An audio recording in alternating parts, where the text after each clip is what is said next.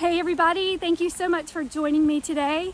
Today is another training hike for the South Carolina Make-A-Wish Trailblaze Challenge.